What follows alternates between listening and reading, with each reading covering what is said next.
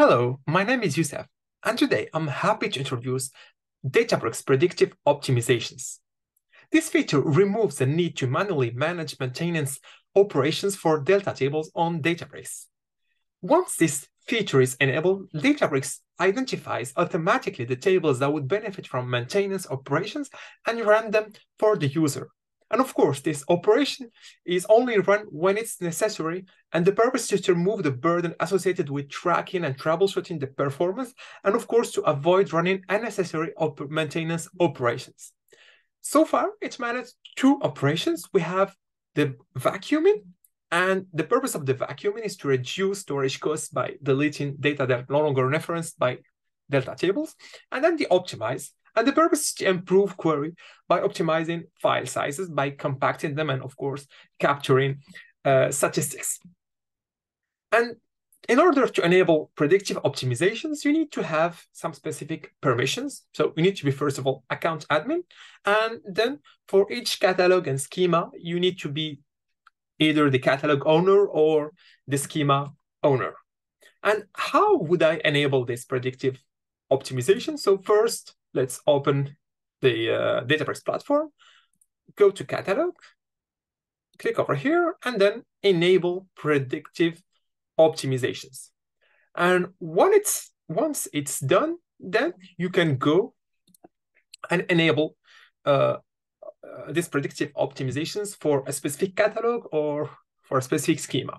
So over here, what I did, I use this SQL query, alter catalog, and my catalog is Football UK, and then I will enable predictive optimization. And to make sure that it's enabled, you can use the describe catalog extended, and you will see here, predictive optimization is enabled.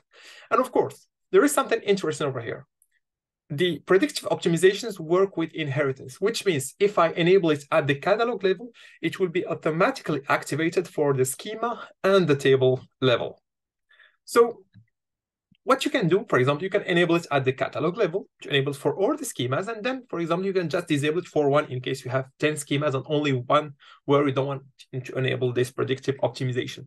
And how you can achieve this, you can just, alter schema mid-season, for my case, and disable predictive optimization.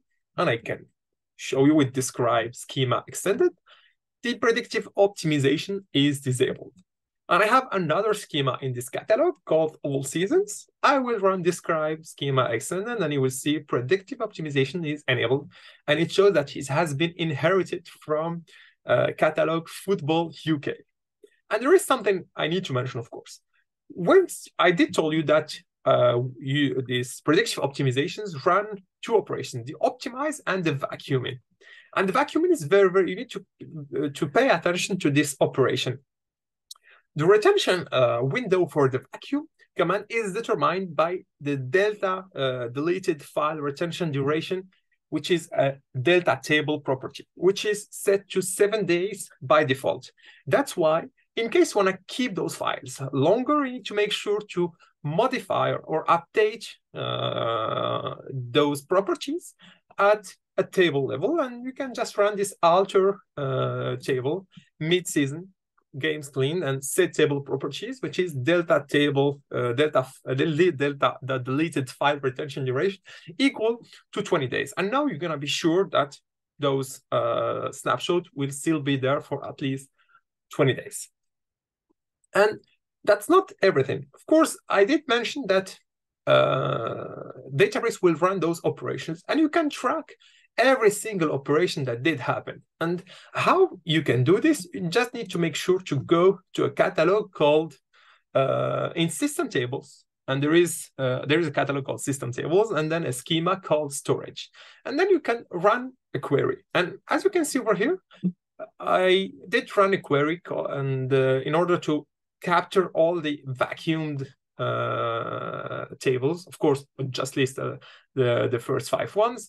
So we can see the workspace, the start time, the end time, the name of the metastore, the catalog name, the schema, the table name, the operation, whether it was successful or a failure, and the cost. And you can see that this vacuuming costs 0.2 GPUs. And then you can also have additional statistics like number of files deleted and amount of data deleted, which means you can, for example, at the end of the year, sum all this data to see how many storage did you, let's say, save by running this, by having this operation run for you. And same thing will happen for the optimize. So I did run the operation types equal to compaction.